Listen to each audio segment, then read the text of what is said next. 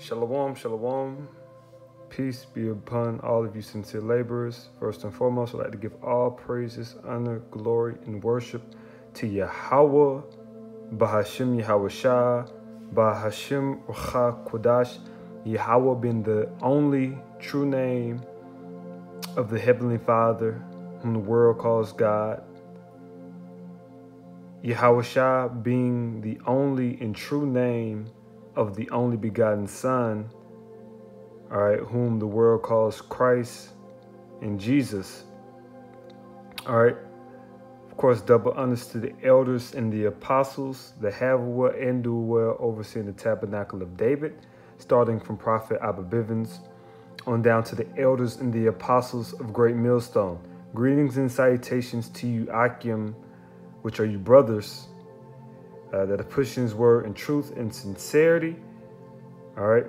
This is your servant, your brother, YAHAWAH out of Great Millstone, Atlanta, with once again another lesson of exhortation and edification to feed the lamb of YAHAWASHI.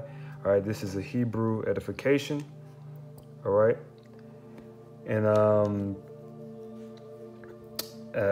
I'm gonna get illustrative with this one more so with images, which should be exciting to a certain extent for brothers who are interested in who are fond of stones, because this is going to be oriented around the priest's breastplate, the high priest's breastplate, okay, that was established during the time of Leviticus, all right, during the time after we left Egypt, all right. So let's get it in the English. We're going to do, this is Exodus, the 28th chapter, the 17th through the 20th verse. So we're going to get it in English, and then we're going to touch up on it in the Hebrew. All right, so right here, let's see here. So this is Exodus chapter 28, verse 17. It says, "And thou shalt set in the," it's like him. Exodus chapter 28, verse 17. "And thou shalt set in it settings of stones, even 4 rows of stones. The first row shall be a sardius, a topaz, and a carbuncle. This shall be the first row." All right. Now, before I get it in Hebrew, I just wanted to give you an illustration, because I have some of these stones in my possession. So that first stone being a sardius, which that was more so the ancient terminology for it. Now it will be considered a carnelian stone. And this right here, as you can see, I'm trying to put in the light. This is a carnelian stone. All right, this is a sardius stone, which is the stone for the tribe of Reuben, the firstborn. Now the stones are in order of how we were born, the order of the patriarch's birth. All right. So the second, and I actually have, let me grab that. The second is a topaz, which is for who? Simeon, all right, who is the second born. And the third is what? My tribe, which is Loya, all right, which is carbuncle, all right. And that's the first row, all right. And all of these stones have specific powers and different vibrations attached to it, all right. And they actually coincide with the spirit of each tribe. If you go into, I'm not going to do it for time's sake, but if you go into like what the sardius stone supposed to do, it is the spirit of that stone, and the vibration of that stone coincides with the spirit and vibration of Reuben. Okay? And for all of these stones, that's how it works, The Lord is not vain like fellows in the world. He does everything mathematically. Everything, that's why, as the scripture says, precept upon precept. The Lord is a master architect.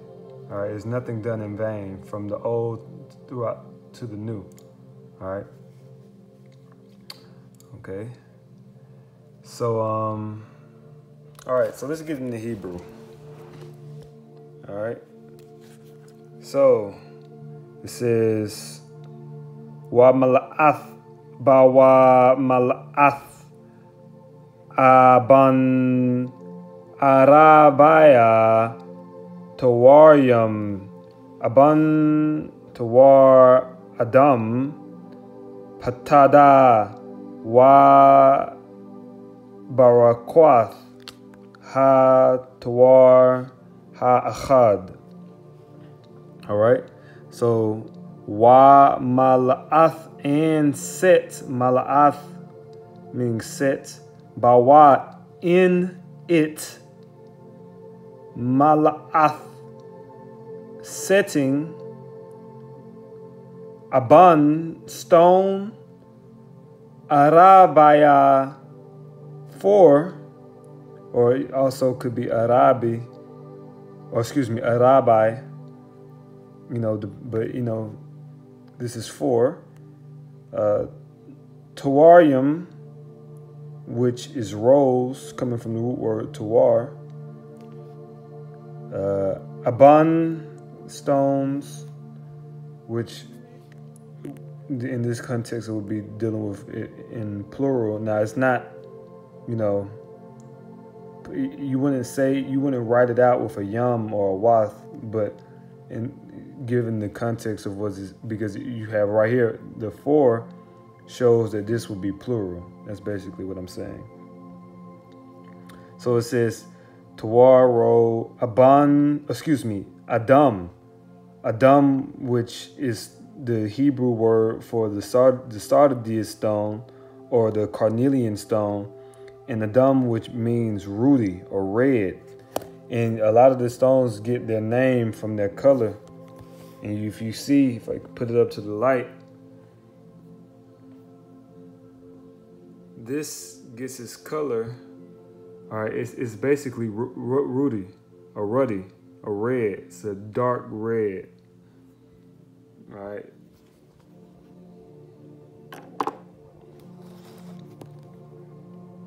It says patada, which is topaz, wabarakwath, which is carbuncle, or another term for it is the modern terminology that you would probably use is almadine garnet, which is an almadine garnet stone.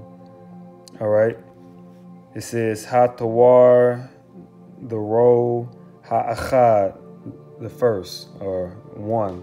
So that's row one. That's the first row. Now, let's go to the next verse. Verse 18, Exodus chapter 28, verse 18. And the second row shall be an emerald, a sapphire, and a diamond. Okay? And let me see, I have none of those stones yet.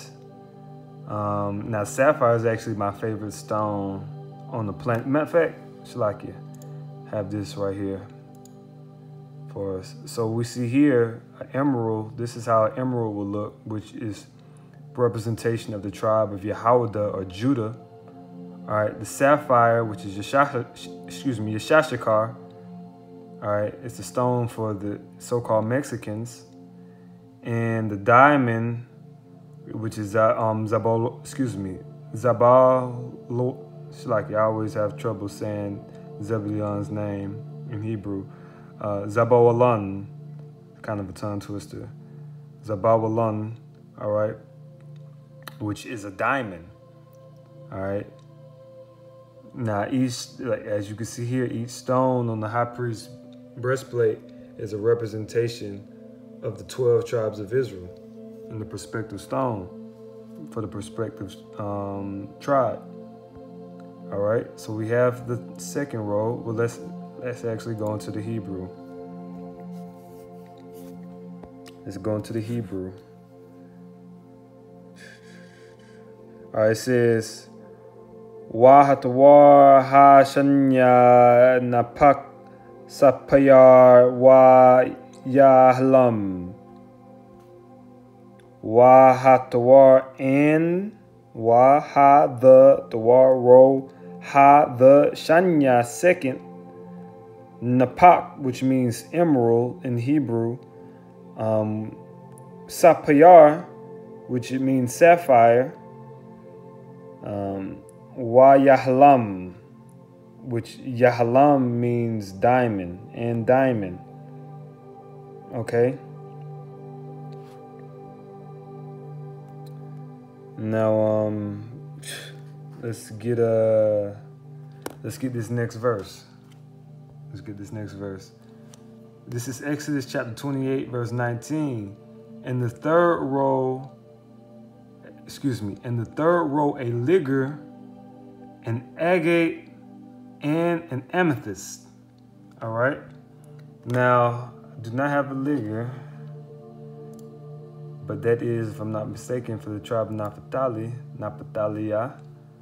Right here, which you see this red stone, that's a ligure. An agate, which is for the tribe of Gad, and I actually have an agate on me right here. It's on my neck, Shalakia. It's also an agate stone. All right, so this is how it would look. All right, agate, and then you have amethyst. All right, and right here is this is actually my second favorite stone. Right here, you have an amethyst stone. This is how amethyst would look. It is so beautiful. All right. And these stones carry energies and different medicinal properties. All right, just like stones, different metals, so on and so forth. All right. That's where you get the Urim and Thummim actually from, which is in the Hebrew, YAHAWAH and Thummim, which is perfection of light. The stones on the high priest's breastplate was actually an energy conductor for the Urim and Thummim. All right. So these stones, you know, are very powerful, especially when coinciding together and they can be activated, you know. Of course, you know, through the spirit, you know, and, you know, through the Levitical line. But, you know, of course, through the spirit, we've come to a time where we all are priests through YAHAWASHI. All right. We are all priests, and we are all able to be kings through YAHAWASHI. Okay. So, let's see here. You know that thing was bad, man. Like an actual breastplate, you know that thing was bad, you know. So, where were we? I believe, actually, we got to get the Hebrew. Verse 19, it says, YAHAWAH HALALYAM LASHAM SHABAO WA'ACHLAMA. All right, which is YAHAWAH in the row, HALALYAM, the third. HALALYAM means third. Lasham meaning ligure. All right. Shabao meaning agate, would be agate in the Hebrew. Achlama meaning amethyst. Achlama means amethyst. All right. Okay. So let's see here. Let's see here. Let's go to the next verse. All right, this is we're almost done. This is the last verse. Verse 20. It says, this is Exodus chapter 28, verse 20. In the fourth row, a beryl and an onyx and a jasper. They shall be set in gold in their enclosing. You can only imagine how beautiful that thing looked, you know, and the energy that was being conducted within that breastplate. That breastplate would charge you up just by being in his presence, man. Let alone putting it on, burn the incense in the sweet savor of the Lord, YAHAWASHI, YAHAWASHI. Oh man, you know. But yeah, you know, let's get the illustration.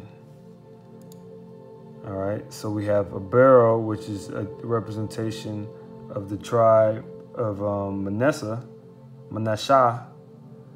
All right, you have the onyx stone, which is a representation of the tribe of Aparium, or the tribe of Ephraim. And last but definitely not least, you have little Benjamin. You have the jasper stone, which is a representation of Banyaman. All right. Okay. So let's get to the Hebrew. All right. This is verse 20. It says, Mashabatazayam. Matter of fact. Yeah, Khan. Matter of fact, Shalakia, it start up here. It says, YAHAWAH ha Rabbiaya Tharashyash Wa Shaham Wa Yashapa Mashabatazayam Zahab Yahawah Ba Malawa'ath Slakia Ba Malawa'athayam.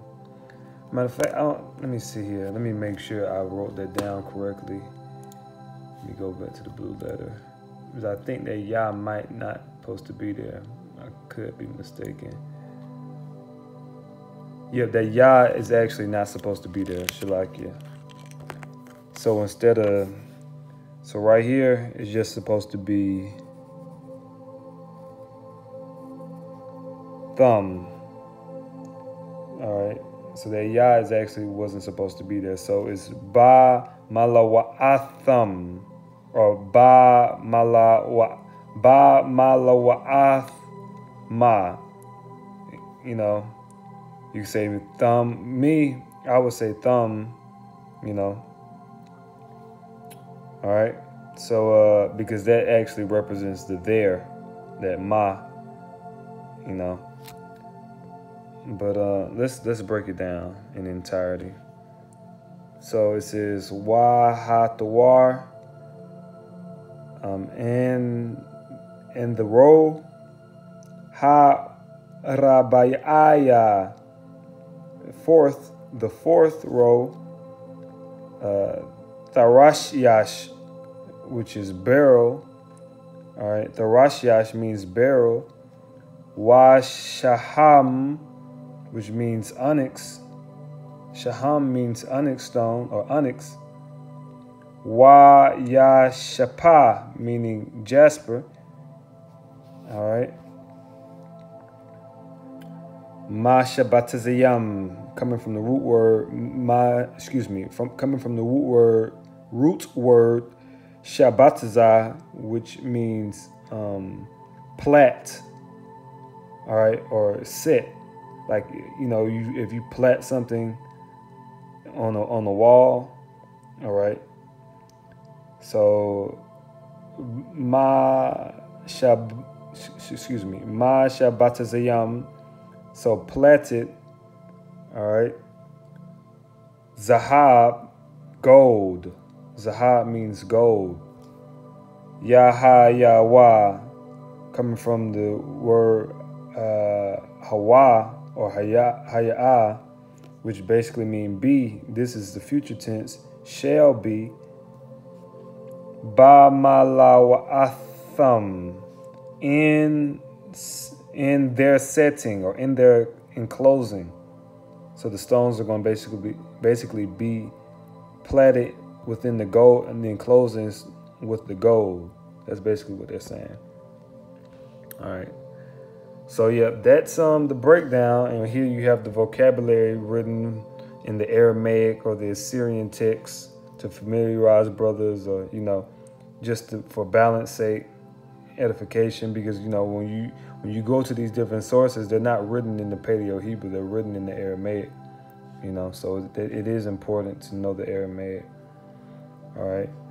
So we have mala'ah. These are the root words of anything that might have been conjugated in the above. So you have mala'ah, meaning set, fill. Mala'ah, meaning setting, dealing with jewel. Aban, stone. Arabai, meaning 4. That's the number 4. Tawar, meaning row. Adam, meaning sardius or carnelian, red, rudy. Patada, meaning topaz. Barquath, meaning carbuncle or almadine, garnet. Achad, meaning 1 or first. Shanya, meaning 2 or second. Napak, meaning emerald. Sapayar, meaning sapphire. Yahalam, meaning diamond. Shalayashya, meaning 3, a third. Lasham, meaning ligger. Shabal, meaning agate. Akhlama, meaning amethyst. So we have Rabayaya, meaning 4th. Tharashyash, meaning barrel, or the terminology that might be used now is a chrysolite. Okay, Shaham, meaning onyx. Yashapa, meaning jasper. Shabatza, meaning weave or plait. Zahab, meaning gold. So that's it, Akim. That is the Hebrew edification. Lord willing, this was edifying through the Spirit, and we're about to get all this glory back. The jewels, the stones, the riches, the wealth, the preeminence, all that's going to be given back to us very soon, man. As soon as our Lord and Savior, YAHAWASHI, redeems us. So give all praises unto YAHAWASHI. Shalom.